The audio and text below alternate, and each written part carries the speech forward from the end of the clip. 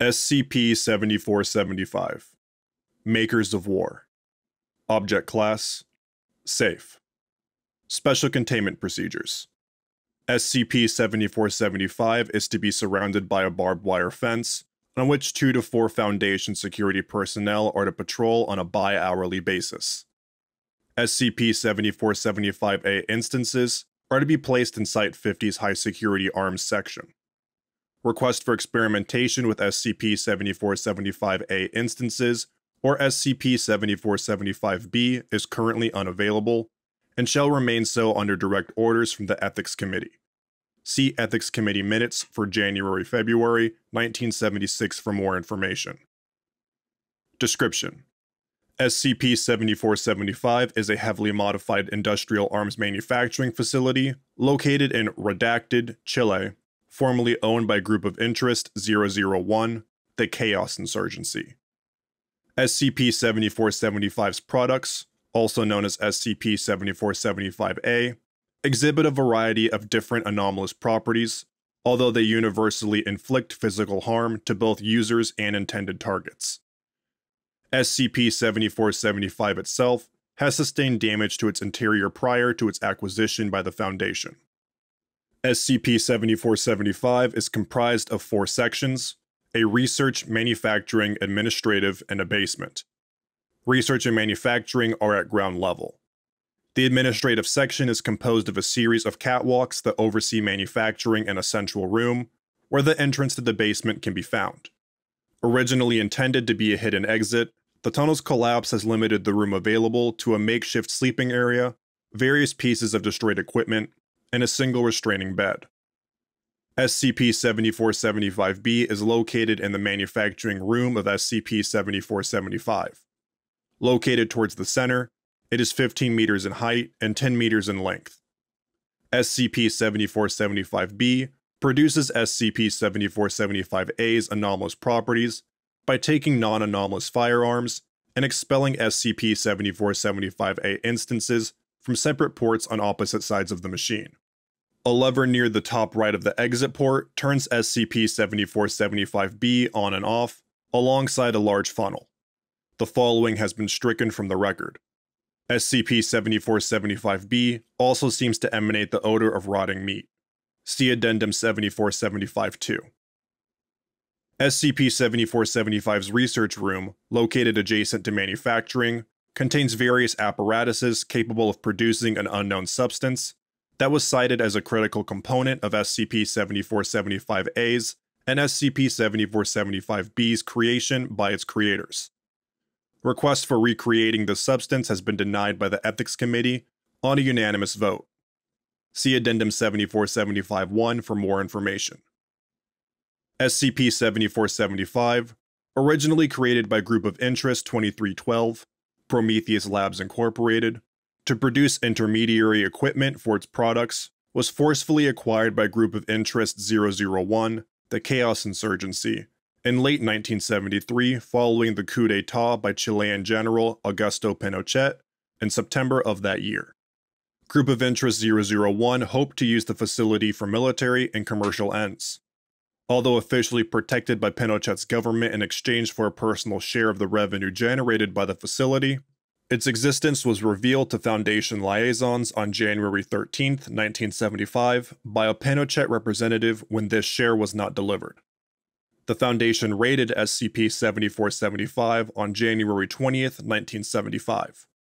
Upon arriving, personnel discovered that SCP-7475 had sustained some interior damage from a battle that took place inside the facility.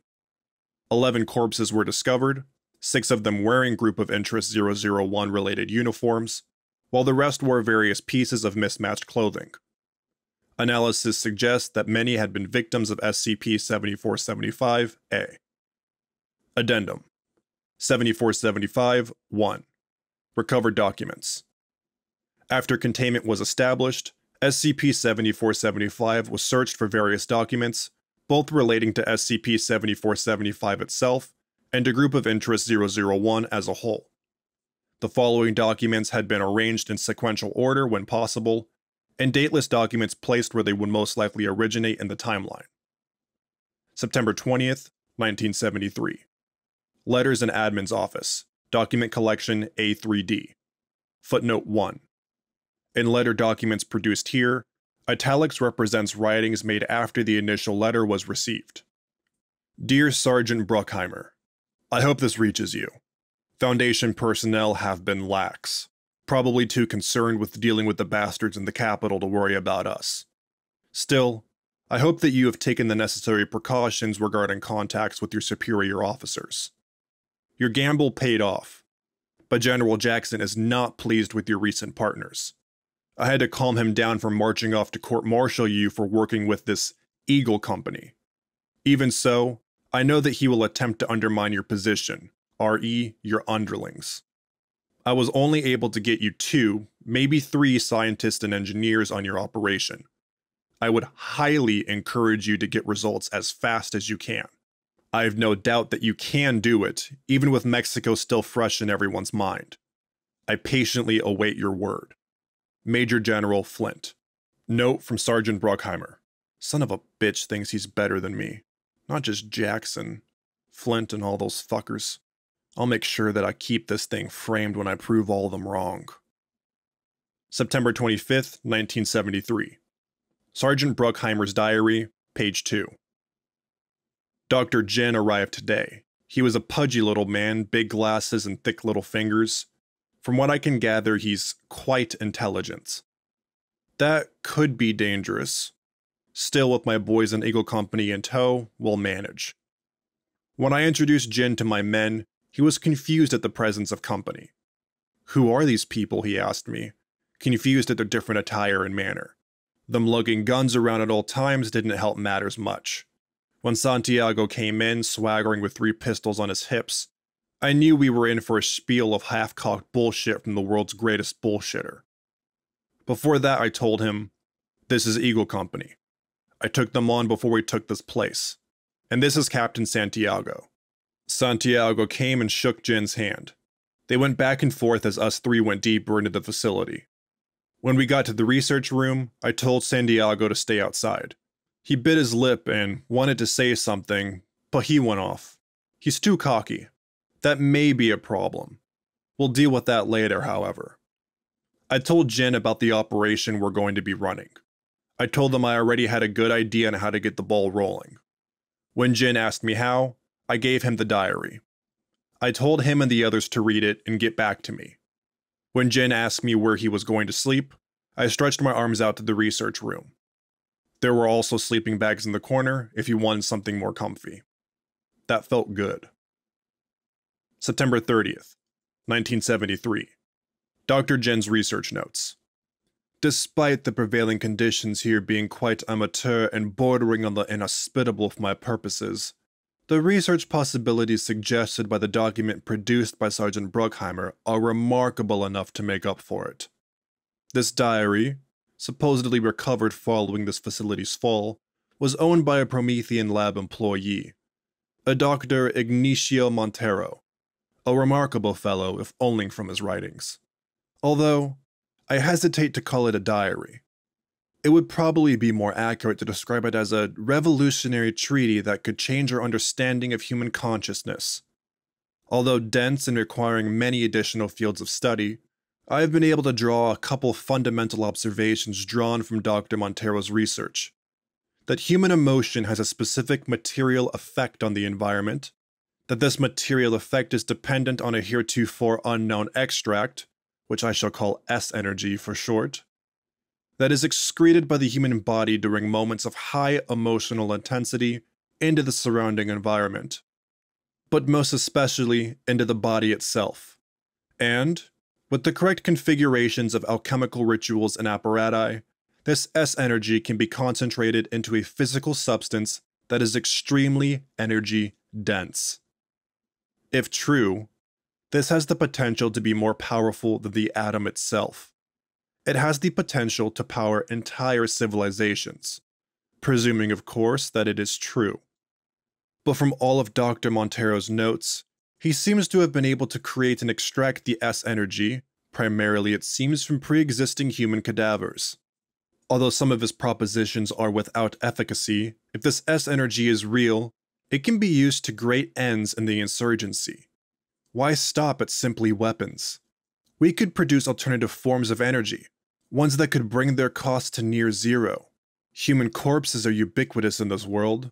Although Dr. Montero focused on those who died suffering, there's no indication that only negative emotions can produce this, or that they even must be deceased. Extreme joy in the birth of a child, for instance, could be an excellent source of S energy. Funerals, sporting events, the moments of extreme religious or sexual ecstasy could just as easily be used. What grand scientific opportunities around in this place.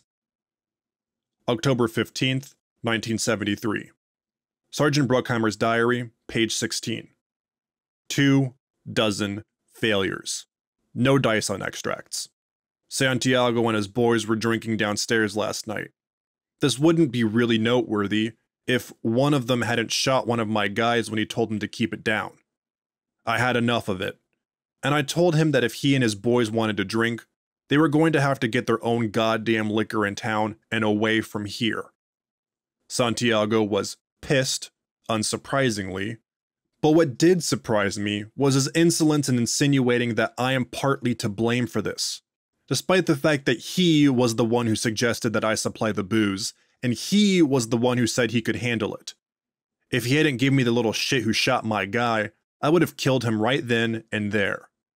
I'm not sure what to do with him. The dipshit's in the hatch downstairs, the one those lab fuckers used to get out of here. I'll probably just have him shot, make an example. But it won't be long before something else happens. And I'm not sure if I'll be able to keep Santiago and his men in check. I promised them money back then. I can't pay them in cash, and I certainly will not give them the equipment here. Jackson's on my ass too. Flint keeps talking to me about how hard he works on my behalf, and yet, he was the one who keeps penny pinching me on how much I spent. If I don't have money, nothing will get done. It'll be Mexico all over again. No more Mexicos. Not with my name plastered on it, at least. October 23rd, 1973. Memo from Dr. Jen to Sergeant Bruckheimer. I will need 3 additional human cadavers for an additional attempt at a batch of concentrated S energy. All to be gained humanely, from cemeteries, battlefields, etc., as per my prior memoranda. Although I am optimistic, I believe that additional avenues of research must be considered, such as my recommendation on focusing on other forms of high emotional intensity, an example, love, sadness, anger, revulsion, etc. Perhaps even of relocating production of the extraction to an external facility where such things can happen under better conditions without need for outside sources. We don't have the resources for such a project. I can get you maybe 2 more, 3 if I'm lucky. But unless I can get results, I don't know if I can give you anything else. Sergeant Bruckheimer. October 29th, 1973. Dr. Jen Research Notes, page 23. We have done it. It was on our 3rd cadaver that we finally extracted the elusive substance, that persistent flare from human cognition. The apparatuses were working for 3 straight days on this one, at redacted degrees and the right combination of prior substances, redacted, redacted, and redacted. Footnote 2. These have been censored on orders of the Ethics Committee with permission from the O5 Council.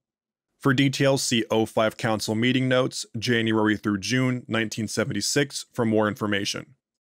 And 79 hours of constant upkeep and repeated adjustments to create chemical perfection, we have found the Goldilocks zone of S energy extraction. While Dr. Montero was extracting droplets, we were extracting several millimeters. I quickly summoned Sergeant Bruckheimer and informed him of the situation. Despite his military background, he quickly grasped the significance of this and congratulated us on our work. But just as quickly, he asked how to make S energy extraction more efficient. In my aesthetic condition, I gave him a refresher on our research and on my hypothesis, building upon Dr. Montero's personal findings, that living subjects will be more capable of creating S energy on the scale needed for weapon production. But that lay in the future. Today we must prove that it can be used in small arms. November 5th, 1973. Letters in Admin's Office, Document Collection A3D.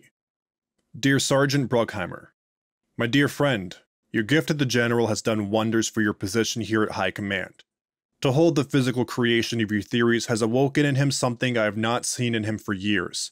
Genuine intelligence. He is in conference with the other general from High Command. And no, despite what you may ask in your next letter, I was not allowed there, even as a minutes taker. But the practical results of your weapon will be more than enough to show the world what you're capable of. I must admit as well, your choice for the 1911 was ingenious. He wouldn't shut up about his time in Normandy for an hour after he got it. I envy your position, Bill. I really do. You can only listen to so many of his old war stories before they all begin to blend together, and you start wondering if even he is bored of them. P.S. Do you have room for an old friend in your operation? A liaison position sounds like a good vacation. Your friend, Major General Flint.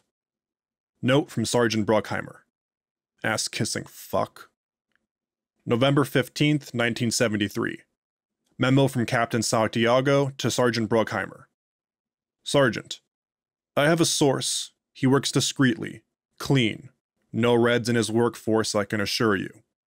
And if some are, I'll take full responsibility and deal with him myself. He lives in Redacted.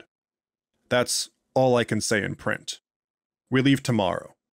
Captain Santiago of the 1st Eagle Company. November 18th, 1973. Sergeant Bruckheimer's diary, page 35. Finally got back from Redacted. My ass is killing me from riding around all day. Santiago didn't make it easier by deciding to take the back roads. Safety, he assured me. I think just an excuse to torture me for a bit. His guy was legit, got us a dozen or so workers, all with some sort of firearm background, all willing to keep quiet with some promise of extra cash. They'll be busy converting the factory into a proper arms facility. As I write, I can hear them banging away and shouting orders at one another, swearing and joking with one another. It's been too long since I heard anything but bickering in here. Dr. Jin has pushed me for funding for his project to extract S-energy. Problem is, we don't have the time. Jackson's been sending millions a month, but that won't last forever. I can't waste resources on his humane method, as if keeping people locked in cages while you pump them with drugs is more humane than using the dead, which is what it will inevitably fall into. Human misery is easier to create than human happiness. We must utilize that fact. But how? December 13th, 1973. Letters in Admin's Office. Document Collection A3D. Sergeant Bruckheimer, I have received your request. I can grant 3 of them. 1 restraining bed, 1 foundation captive, and scalper. They will be arriving shortly. The others may be granted when we have results. I hope that you take the proper safety precautions regarding some of our comrades' potential queasiness over distasteful means. If discovered, you and I shall face worse than court-martials. Do not make me regret this. General Jackson. December 28th, 1973. Dr. Jin's research notes. Page 69. I have lost 2 of my apparatuses. I did not notice them at all until one of my assistants pointed it out. We have created so many that it must have slipped past me somehow. In my rage, I presumed that one of Santiago's men had taken it. I marched my way up to the admin's office, but my anger turned to confusion, as I saw the large man in front of me, one I hadn't seen before. He must have been around 2 meters. He had big blue eyes and a shaved head, and he stared into me like he was studying me under a microscope. Then Sergeant Bruckheimer came behind him and clapped him on the back. This, Dr. Jin, is Scalper. Scalper, this is Dr. Jin. This Scalper smiled and extended his hand out to me. I shook it, still confused. But my reason for being here came back, and with it, the rage. Then, the sergeant told me that he knew they were gone. He had taken them. I was aghast. He had come into my laboratory and took my tools without telling me. I demanded them back. I raised my voice, far louder than I had ever used before in such a setting. But Sergeant Bruckheimer simply told me, smiling, that I'd better get back to work before more of them go missing. I am offended. No, I am livid. I have not asked much of him. I have tried, to the best of my ability, to work with him, to compromise for the good of the insurgency. But this is one step too far. I will write General Jackson about this. If the sergeant thinks I am going to let him walk over me, he is out of his mind. January 2nd, 1974. Sergeant Bruckheimer's diary, page 38. Haven't written this in a while. Hard to keep everything straight. Don't really like thinking about the things happening. Too many possibilities flood my mind and the fears come back. The general approved my plan. I have him eating out of the palm of my hand. We're tied at the waist now. If I fall, he falls with me. Flint has no idea what's going on now. I showed the general some of our correspondences. Oh yes, Flint, I did that. I hope you find out about it someday, so I can make you know how badly you fucked it in Mexico. It was him. It was always him. It was a simple job. He was supposed to be there to pick us up. A simple in and out OP against a Foundy site. And we lost half our unit because he was wandering around with his dick in his hands. And then he just so happened to find us, just when I was about to give the surrender order.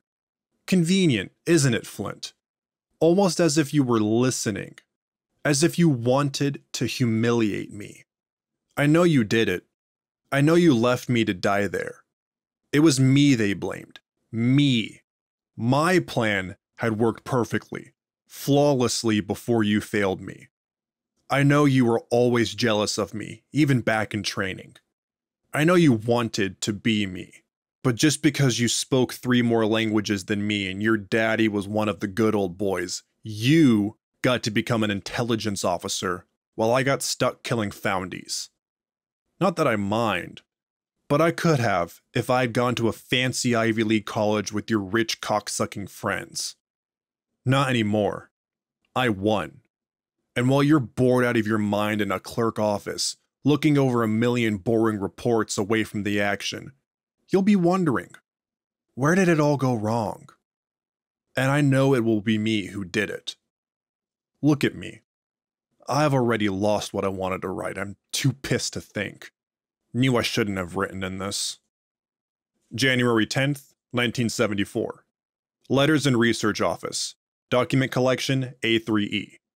Dr. Jin, I have received your letter regarding Sergeant Bruckheimer's recent behavior, RE confiscation of research instruments. But I must assure you that I will ensure that you receive additional resources and acquiring more apparatuses necessary for your research. I must also disagree with your assessment regarding Sergeant Bruckheimer's mental state. After extensive talks in person, I can guarantee that Sergeant Bruckheimer is of sound mind, and is simply doing what he considers is the best interests of the insurgency. If you have any additional concerns, do not hesitate to write me again. General Jackson. January 30th, 1974. Dr. Jin's Research Notes. Page 75. I haven't received additional apparatuses despite the repeated promises of such from the General. I am beginning to think that him and the Sergeant are in collaboration. Regardless, I have to press forward. Already the Sergeant has been demanding progress on a machine that can easily process S-energy into a form that can mass-produce enchanted small arms for profit. I call it the Enchanter, which, while not a completely original name, fits it quite nicely. It is moving forward at a splendid pace, but not forward enough to his liking. Theoretically, presuming all conditions are met in the design document, footnote 3, this design document has yet to be discovered, then it should be easy enough that a Neanderthal could use it. Fully automated, with the help of the anomalous and that great fountain of miracles, human ingenuity. February 8th, 1974. Unlabeled document in admin's office, document collection, A3F. Subject's dead. Got a good 2 gallons of the stuff. What do you want me to do with it? Sorry for the mess in advance, I got a bit carried away. Scalper. Put it in the container with the rest and put it in research. Dr. Jin will extract what else he can get out of it. Sergeant Bruckheimer. February 8th, 1974. Dr. Jin's research notes. Page 77. That strange man, Scalper, dropped off a barrel.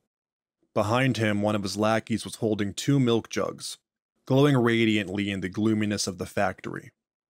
After he placed it upright, Scalper nodded to me and told the man, a boy really, barely growing the faint outlines of stubble on his chin, slammed the 2 jugs onto one of my assistant's desks. I asked what was inside the barrel. Cadavers, he said, smiling. The general finally came through. And the extract? How did you get it? He shrugged. Don't know. Above my pay grade. And with that, he walked out. Confused, I walked to the container and opened it up. I had not thought much of it, at least, not until the fresh smell wafted out, and I stepped back as I felt my lunch rise up in my throat, burning. I wasn't even sure what I had seen. It was just a mass of flesh and cornucopias of red. It was only then I realized that I was seeing a human body, with ripped up legs and feet and arms and hands and organs that piled on top of each other, slushing together. I stared inside, and with great trepidation, I began to break it down for the apparatuses. It got easier the further I got into it. I just thought of it like any other task, some unpleasant thing that needed to be done, regardless of one's personal needs and desires. Still, the fear gripped me, and my hands shook as I worked. I vomited only once. It was when I saw the head, held it in my arms, and I saw that it had no teeth, and no scalp. I need to get out of here. April 7th, 1974. Sergeant Bruckheimer's journal, page 40. The enchanter is ready. Dr. Jin has finished it. I see he's lost a lot of weight. I know he wanders around the facility at night sometimes. I know he stares up at my admin's office. He'll think I'm asleep. I rarely do these days. I'm thankful that the hatch is soundproof. Smell-proof too. The enchanter's been outfitted to the assembly lines. The workers are confused as to what it is. That's above their pay grade. Santiago is making sure they remember it. Speaking of, he's been a lot quieter these days. It's Scalper's doing. He's been talking with some of his men and, to my surprise, some of them like him. Santiago's afraid they're going to switch the insurgency proper and leave him behind. At least that's what Scalper's new friends are saying about him. Scalper asked if they could sleep up here with him and me. I gave him the go-ahead as long as he kept them in line. I am so glad I got Scalper. He's loyal, knows how to follow orders, doesn't ask questions. He doesn't complain. He doesn't ask for more and more money. He's a fucking professional, unlike all of them.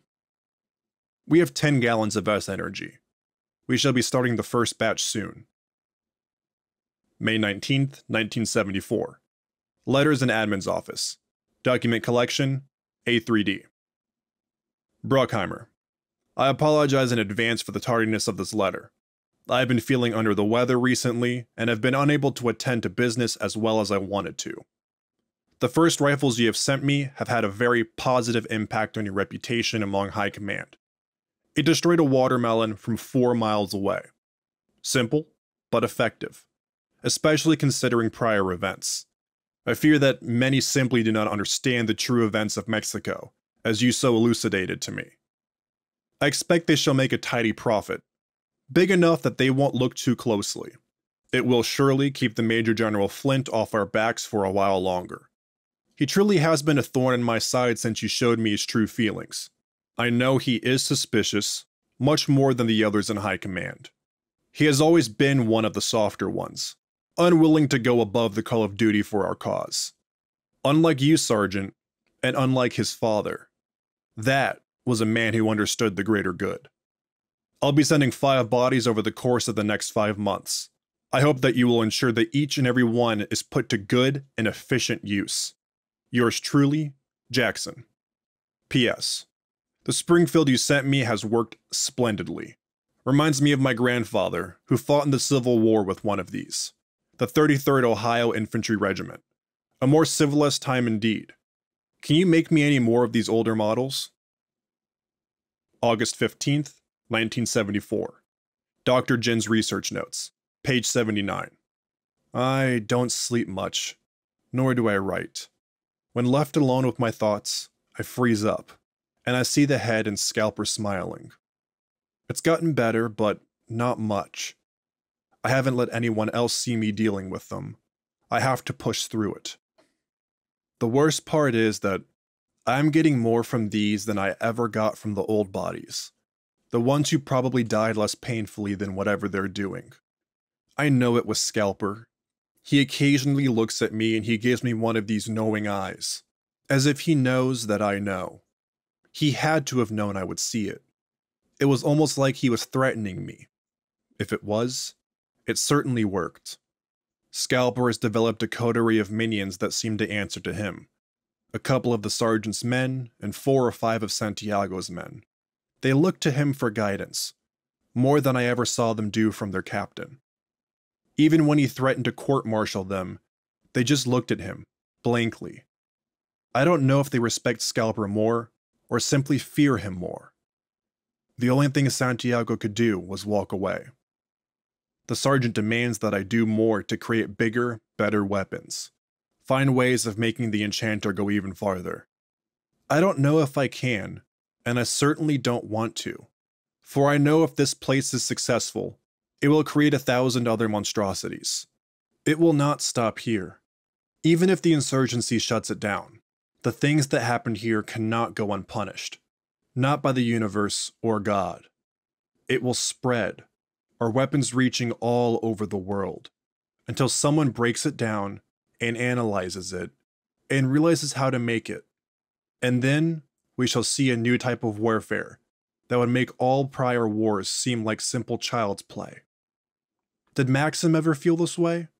About the monstrosity he created? October 18th, 1974. Sergeant Bruckheimer's diary, page 44. Jin is still sending letters out. It was all right when it was just to the general, but his constant attempts at contacting high command have been nothing short of annoying. I've simply stopped sending them. They all end up in my office and they piss me off.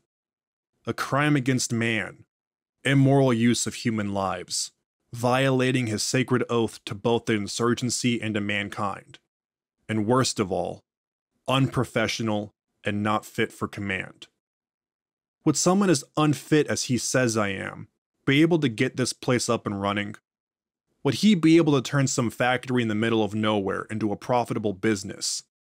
One that is funding dozens of operations around the world, for the good of man. The world is worth a couple dead foundies. The nerve. The fucking nerve, along with Santiago. He's been requesting. He no longer demands, not with Scalper in the room, no he doesn't, that he be allowed to recruit more men. I had 3 shot the other day for trying to desert. He stood there and watched as Scalper tested some of our products on them, in front of the others. It took them a couple hours to die as the tumors consumed them. Scalper apparently made them all watch, just to make sure. I couldn't use their bodies unfortunately, but no matter. Anyway, I told Santiago no, not worth the money. And I refused to let him bring any more of his fools into this mess. He said nothing. He simply walked out, his jaw tight and with hateful eyes. Everything just feels right. November 4th, 1974. Letters in Admin's office. Document collection, A3D. Sergeant Bruckheimer, I regret to inform you that your superior officer, General Benjamin Jackson, has died under unfortunate circumstances that we believe may be a Foundation plot to destroy High Command. As I understand it, you and General Jackson were close, especially in the last couple months. He spoke very highly of you and your accomplishments at your facility. He changed many minds and convinced us of your talent and dedication to our cause. As cruel as it is, however, I did not send this letter purely out of moral obligation to tell you of a close friend's passing, although that was part of it, but also out of a need to further our investigation. First, I must provide you some context, for the circumstances are most peculiar. On the morning of the September 29th, General Jackson's adjutant discovered him at his desk. He was clutching an old Springfield, the one, I believe, that you sent to him, and covered in cancerous growths. Cause of death was multiple organ failure due to said growths. He had no other wounds. Nothing was missing from his desk. He had been complaining of feeling ill many times over the course of the past 6 months, but not to the extent here. We believed he may have concealed that from us, although for what reason we cannot say. If you have any information that may be important to the case, possible enemies, unusual activities or happenings, etc., please send it directly to High Command. I shall expect a response by the end of the month, regardless, as I will be forwarding it to your new commanding officer, General Flint, when he arrives. As he was deeply interested in the operation of your facility, and the fact that two of you worked close together in the past, we believe him to be the best successor to the late general. He shall ensure that the process is as painless as possible. My deepest condolences and well wishes, the Administrator of the Foundation. Footnote 4. Group of Interest 001 claims to represent a successor to the Foundation following its initial split in the early 20th century. As such, it uses many trappings of Foundation terminology, although as time has gone on, it developed a distinct identity. November 5th, 1974. Letters in Admin Office. Document Collection A3D. Bruckheimer. The little adjunct burned the letters. When I cornered him, he said it was to protect the insurgency. But I'll find out soon enough, one way or another. Happy Thanksgiving, Flint. November 5th, 1974. Sergeant Bruckheimer's diary, page 45. He's going to find out. He's going to find out what I did. He's going to ask where the Foundies went. I'm fucked. December 4th, 1974. Dr. Jen's research notes, page 84. I knew that something was wrong when I got the first letter from General Flint. He asked about our weapons, asked if there were any side effects. He said that he'd been getting some concerning reports regarding them, and he wanted to check with me. I had no idea what he was talking about. We had no reported side effects when testing. I didn't respond at first for fear of the sergeant reading it, but I decided that simply denying that it had happened wouldn't be enough, and sure enough, it wasn't. But the sergeant rarely leaves his room these days, so perhaps he hadn't read it at all. And Scalper doesn't read the mail as far as I can tell. I received a response today. I read it and the accompanying pictures. It was sealed, so I knew he hadn't seen them. Prolonged exposure did things. Sometimes they did nothing. Sometimes they could cause your body to rot from the inside. Sometimes they could backfire, exploding in their hand. Sometimes it kept victims alive and turned them into something worse, more monstrous. A whole list of things he had found. He then asked simply if I had known or if the sergeant had known.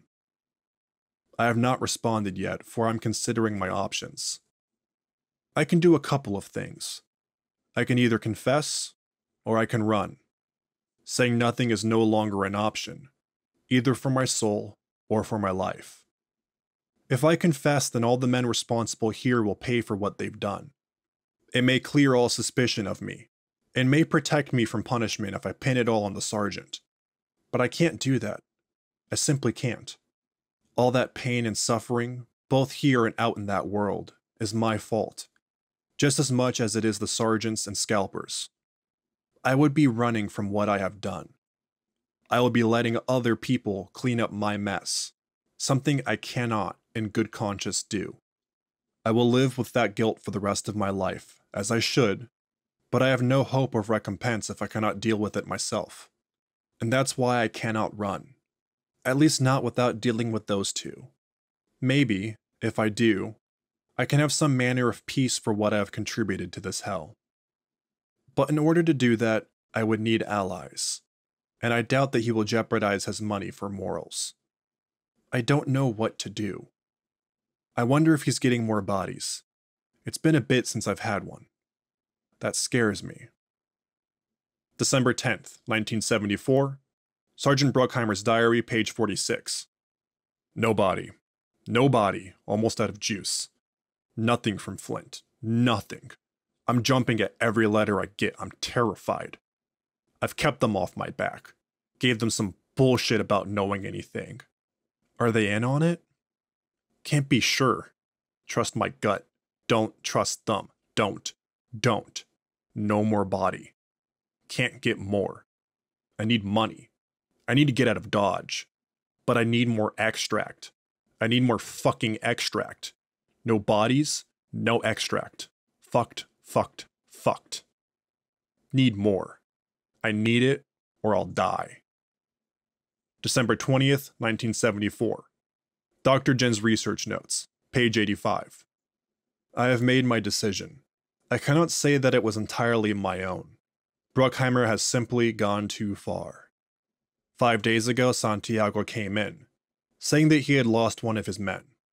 Now, before we had set up a manhunt for this, the deserters were chased off at least a week before we got to them. But Bruckheimer, who as far as I can tell made his first appearance before us, as Santiago was making much noise downstairs. He looked ill, and he was constantly looking around and staring. Scalper and the rest were near him looking at Santiago. I watched this from my research room, and I listened. Bruckheimer said it was nothing to worry about. That confused Santiago, who said he had to get out there and find him, to make an example of him. It would kill discipline in his company. Bruckheimer waved him off. Literally. He then said if he wanted to, that was his business, but that he wasn't going to waste his manpower in finding someone of no consequence.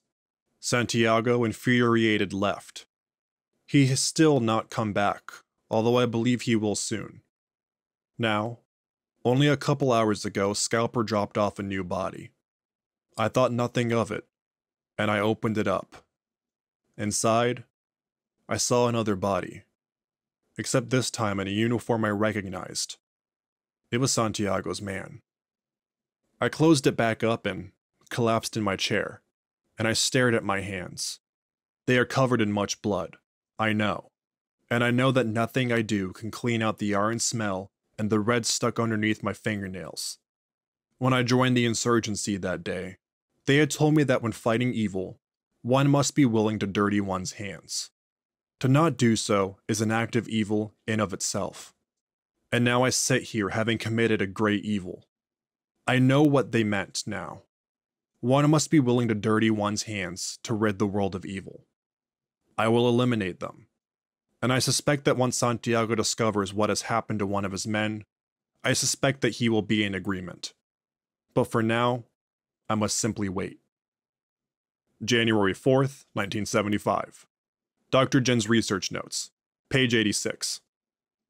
Santiago arrived on the 1st, and that time, I have been trying my best to talk to him without Bruckheimer's knowledge. It was only when walking past him in the manufacturing room, near the workers as he huffed and puffed about some new horrible thing that Bruckheimer had done this time, that I was able to slip him a piece of paper, telling him to meet me in the woods at night. When one of the guards, one of the few non-scalper Bruckheimer men here, an unknown quantity in the struggle, asked where I was going, I told him that I was going for a walk. I hope that it satisfied his curiosity. When he arrived at the specified time, I was relieved. He asked what it was about, that he thought that men like me simply had no time for men like him. I apologized for the inconvenience and began to explain myself. I started at the beginning. I explained everything. He had been denied for so long that I felt that if I had any hope of convincing him of my course, I would need to show him that I had full confidence in him. I have no idea if it worked, but it was the only way. I have no other allies.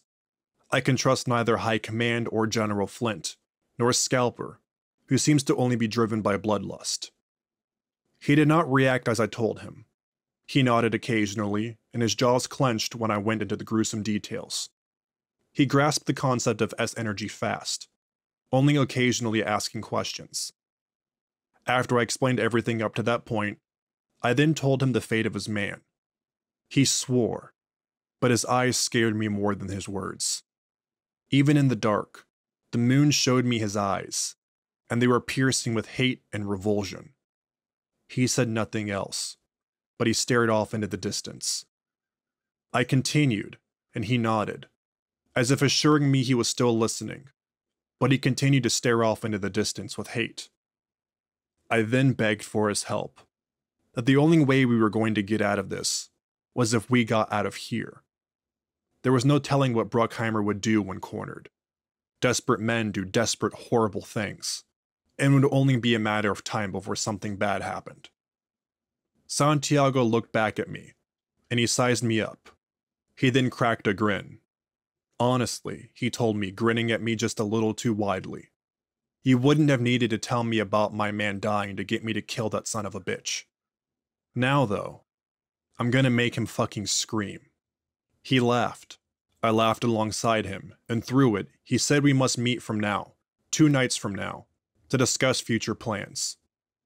I could only place my faith in him. January 10th, 1975. Dr. Jin's research notes, page 88. It begins tomorrow.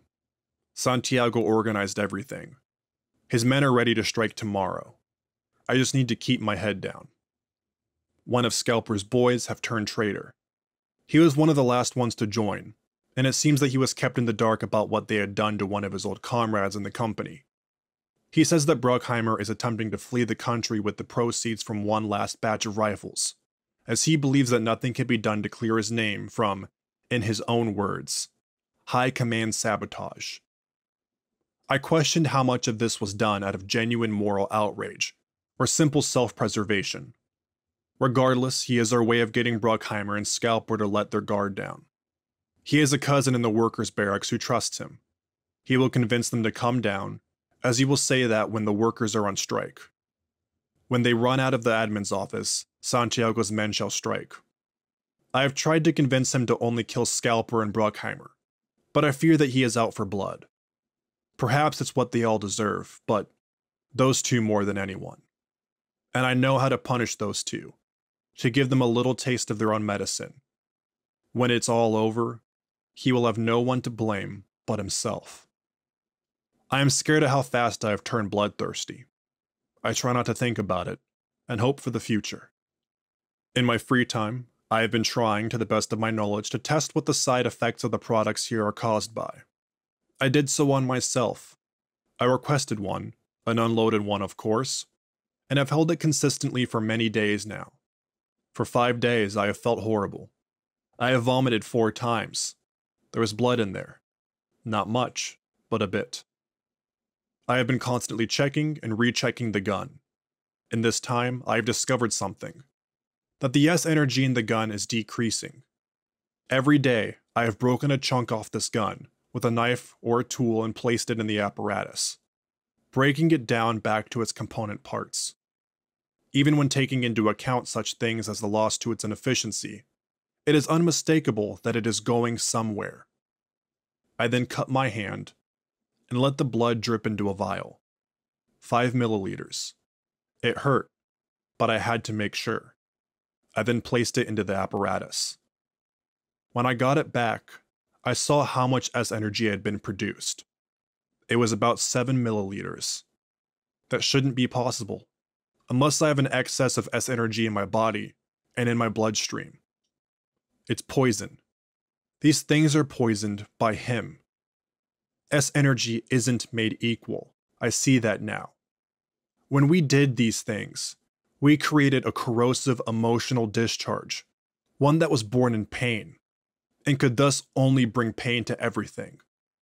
It's spreading to us, hurting us, twisting us, just like we did to their sources. Those people he tortured for God knows how long. I'm sorry. I was responsible for this. I turned your bodies into that, and infused you into these machines of war. I hope that I can make things right. Addendum 7475-2. Incident Log. On February 13, 1975, during the initial attempts at analyzing SCP-7475-B, personnel accidentally turned it on. SCP-7475 began to expel smoke and heat up for 30 minutes before turning off, and opening up the output port for SCP-7475-A instances to be placed. Placed in there were 2 decomposing human cadavers. They received significant physical damage from being crushed, presumably by SCP-7475-B, and mutilated, pre-mortem. Both were wearing Group of Interest 001 related uniforms. One of them, lacking 4 fingers, a tongue, and left foot, was wearing the stripes of a sergeant. The other had its scalp removed and forcefully placed into its mouth. Thank you for listening to SCP-7475, Makers of War. If you enjoyed this SCP, please like and subscribe, and follow the link in the description of the SCP Wiki, and vote it up to support it and the SCP Wiki as a whole.